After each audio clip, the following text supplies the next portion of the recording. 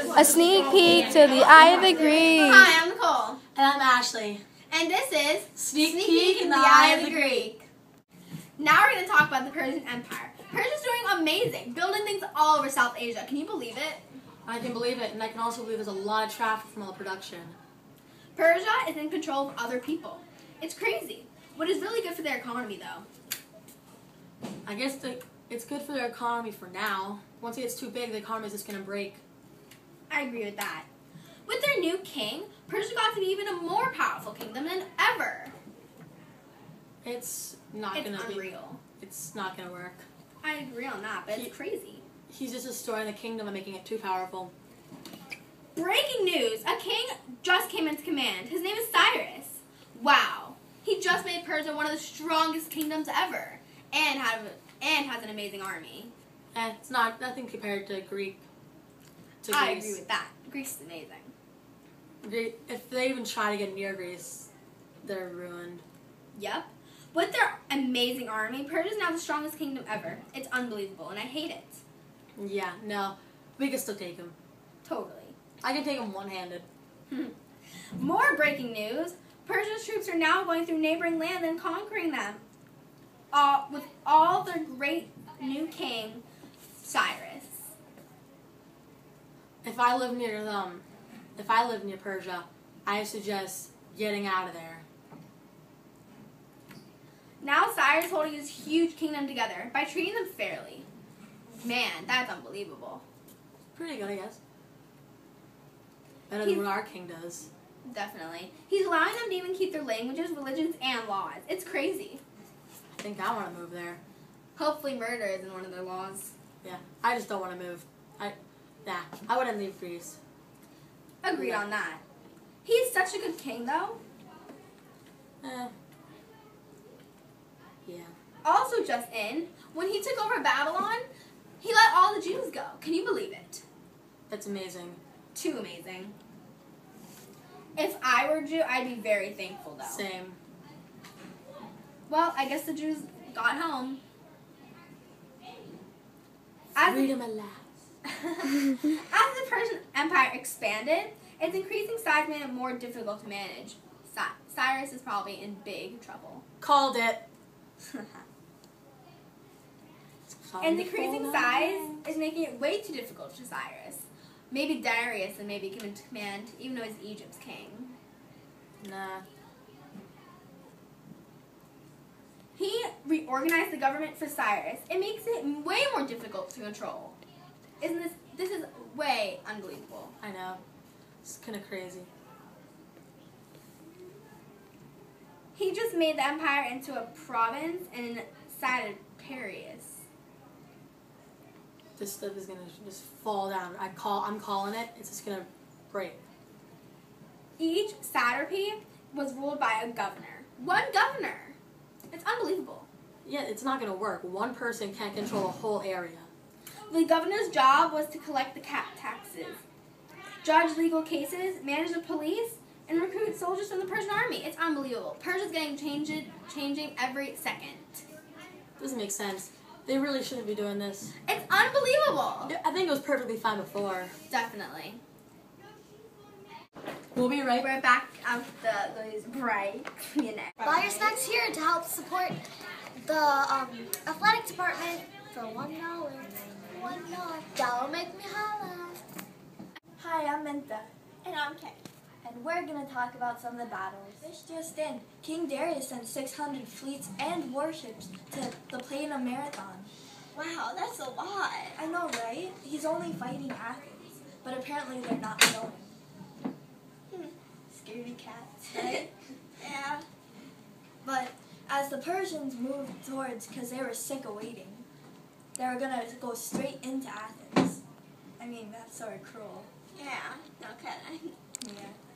So the Athens sneak attacked and they pounced and they slaughtered the Persians. Let's take a for us. sneak peek.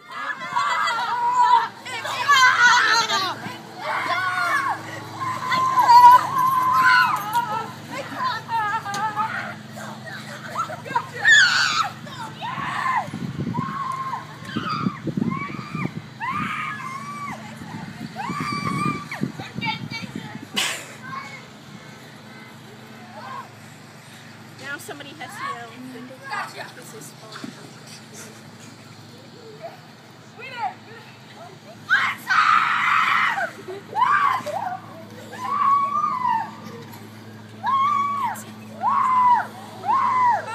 Wow, it's crazy out there. I can't imagine doing that. Me neither. Yeah. So, when Athens won, one of the surviving soldiers ran all 26 miles back to Athens just to say victory, but then he died of exhaustion. I couldn't run 6 of those miles. I would die of two. Okay, now we're going to talk about Thermopylae. Well, King Xerxes, he took power recently. Y'all know him. Yeah. Some people call him Xerxes Jerk. Appropriate. And so, the Mysticals, and we'll be right back after some commercials. That's here to help support the athletic department for $1. $1. Dollar make me holla. The Athenian ships led by the Themistocles were attacking the Persians. How? Now this is how it led to Salamis. Tell them, Madison. I mean, Right, you're so mad. King Xerxes just took power in Persia. In Wow. Persia. That's big. Yeah. And he also just sent 200,000 troops, warships, and supply vessels straight into Athens. The Mysticals, who's leading Athens' forces, wants to cut off Persia's supplies. Well, he's smart. I know, right? I would do that. I wouldn't. What? The Athenian ships led by the Themistocles were attacking the Persians. How? Now this is how it led to Salamis. The Persians are positioning their fleet at the mouth of the Bay of Salamis, thinking that they can catch our Greek sailors before they get to their ships. No way. I know, because they're walking into Greek trap. As the Persian ships are entering the bay, our Greek ships, hiding in the channel beyond the bay, will hit them from the side. That's a good battle plan. Yeah, and because there's so many Persian ships and the bay is so narrow, it'll be difficult for the Persians to move around. What's will to our take advantage? Yeah, Greece will take the battle. Yeah. We'll be right back after some commercials. Here's next here to help support the athletic department for $1. $1. Dollar make me holla. You know that battle we were talking about before the commercial break? Well, we won it. We did? Yeah, it's great. But there's a new battle going on. The Battle of Plataea is taking place just north of Athens, on the border between Odessa and Boeotia. In the Battle of Plataea, a combined Greek force of Spartans, Tegans, and Athenians from 31 different cities. 31. I know. Are helping fight off the Persians and their Greek allies, the Thebians, who went over to the Persian side during these wars. In the final battle of the Persian wars on our land, the Spartans are working on killing the Persian general Mardonius, and the Athenians are trying to destroy the Theban secret band. Cool. I I hope know. that actually works. Me too. Well, that's all for now. Bye. And now, back to Nicole and Ashley. At first, Sparta was fine with Athens guarding the treasury. Athens only kept 1/60th of the money coming in from the city-states to pay for guards.